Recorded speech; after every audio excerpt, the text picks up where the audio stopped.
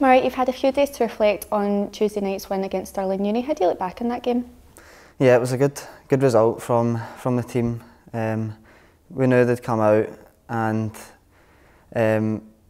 have great energy to start with and make it a hard game for us, which they did in the first kind of wee bit of the game, but we just had to play our own game and we got the good result in the end.